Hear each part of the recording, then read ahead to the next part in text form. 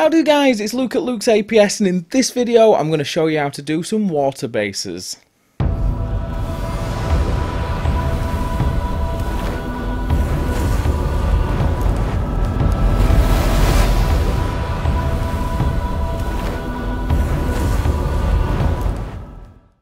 Right guys, this video is all about water bases. I'm going to show you how to get to this, okay?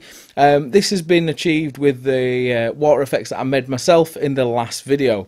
I'm going to take you through how to do really big active water effects like this. This is pretty big. It is a large model from Games Workshop. And just big, cheap, easy splashes, and just making water effects as easy as possible. And that's the whole point of this video, guys, just to show you how simple and easy it actually is. Alright guys, so let's get on to the water effects video and I'll catch you in a sec. Right guys, so the ingredients that you're going to need for this are isopropanol. You're going to need the colour of choice that you're going to mix into the water. You could also use this clear if you wish. We will be adding some clear to that later. Something to mix it in. And then you're going to need a stirrer, okay, something to mix it up with, and also a nice cold refreshing drink. Tastes beautiful. Remember, drink responsibly. Right, all you need is one drop of paint, literally just one singular drop, okay? Mix that with the isopropanol now, because if you were to put the paint in the water effect, it's really hard to mix up and you end up mixing it far too much to get it mixed in. This is the easiest way. And this is the magic ingredient that you all need. This is Clear Fix. It can be purchased from geekgaming.co.uk below, and yeah, it fits all your water needs. So put a little squirt in a cup. That's what she said. So the isopropanol is the thinner for the clear fix, you see. Okay, so putting that paint in, that makes it, as you mix it in, it goes into the clear fix a lot easier. And as you can see, it starts to change colour almost straight away. And then just have yourself another drink, you know, chilling out, doing whatever you want to do. Not that I promote drinking. Let's get back to work. Right, we're going to put a big splash right near his hand. So what you've got to do first is get a big dollop on your stick. Again. And then just stick that all over the model. Just get where you want to build it up, just spread it on. Okay? Any sort of smaller areas, little areas, just tap it down, get that curl that you want from the water as if it's splashing away from the model. Just tap it down and keep playing with it till you're sort of happy. At this point, we're going to be building it up in layers, guys, so don't try and do it all in one go. Get a couple of minutes to start firming up and then press a shed load more on. As you can see, it's a really thick paste. It does start to thick up rather quickly because we've not used that much ISO in there. And you're just manipulating it into the shape that you want. And just... it's one of the things, it's quite hard to explain what you're doing, but all you're doing is just playing with it till it gets to a point that you're happy. Okay, again, number 3. But just keep pulling that around and then you should be happy with the results in about a couple of minutes. It's a very quick process, this, guys, for really quick, effective results.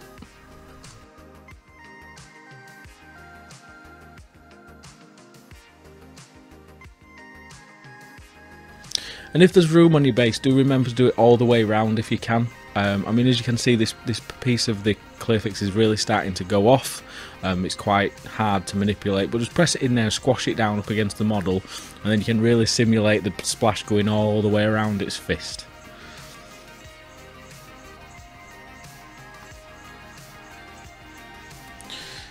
Now, what we're doing is we're going to put some bits that are going to be dropping off the hand as if it's swashed the hand through the water. So you mix it down quite thin and then press it on and let it drop, let it do the work for you. You can always come back to it later and pull it after it's been sat there a while, and so as you touch it and pull it, it will drag like almost like icicle forms. I know that doesn't look truly like water as you get like a proper water droplet effect, but I am trying to play with it more to get that proper effect. But for miniature use and from afar it does look pretty good for no effort. Now for getting the rough textures in the water, it's starting to go off, so just start tapping this with the stick, and what you'll get is you'll start getting loads of tiny little pulls, like little water splashes. So be quite rough with it, because we're going to be going on with the final clear effects now. Well, after scraping the base anyway. You can tell I don't rehearse, can you? But all you do is you just get a craft knife and scrape it straight across, and that takes all the excess off the base edge. Now press out some straight out the tube onto some sort of pallet, and then get yourself a small tool like this. I don't know the proper name for it, it's just like a small palette knife or a sculpting tool. And what you're wanting to get is small manageable pieces, and then you're attaching it to the areas of the splash that's splashing away from it, as in the finer areas like this.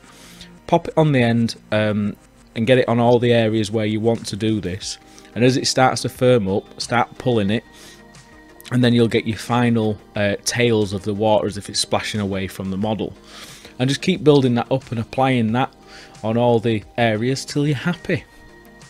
A piece of pie. Right, as you can see, we're really building out them splashed areas now. Carry on with this until you're completely happy.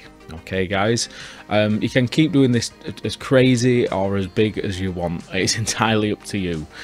Now, when I got to a point with this, I really like the way this is looking.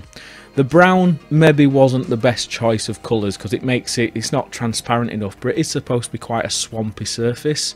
So what I thought of doing, while it's like that, I'll add a few more bits, and then I'll add a bit of white water. Well, murky white water. I'll use an ivory. To be honest, I liked it better like this, going clear. Okay. If you want to paint it, it's a matter of like dry stippling. Get some paint on your brush, stab it out till it's dry on the brush, and then just apply it in stippling motion so you don't go over the top. It looks kind of good that way, but I much preferred it before adding the white paint. But I'm sure that's down to what colours I'd used to start with and everything else. Best thing about this is I'm trialing it. It's not like an actual model. It's for my little brother. It's just for Dungeons and Dragons anyway. But it shows what's possible. Imagine if that were clear blue water for Deepkin models, for example. You could do some really nice, like vibrant fantasy greeny blue water with massive splashes coming away from them, and really go over the top and make it look really nice. This is just an example of the possibilities. So imagine that if you just did it completely clear, that would look very cool as well if you wanted a very clean lake or something. It's all possible. I hope you've liked this video, guys, and yeah, I'll see you again soon for the next video. So guys, I hope you liked the video. If you do and you want to support the channel and everything else, here's the product. You can purchase that below in the links. The money from that helps, you know, pay for and keeping all this on and everything else. But yeah, if you're liking these videos, guys, really don't forget to subscribe. Please hit that red button. If you want to get a notification when I'm uploading these videos, click the little bell. It works sometimes. And yeah, don't forget to subscribe to PewDiePie. Remember, if you do subscribe, it's how you get your citizenship. Alright guys, catch you again for the next video.